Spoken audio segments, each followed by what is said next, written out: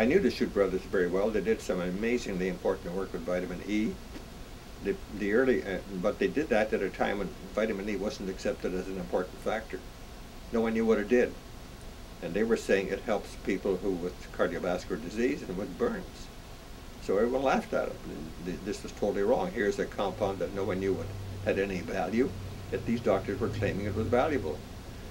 And Harvard Medical School issued a bulletin in 1960 claiming that they had examined their work very seriously and there was nothing to it.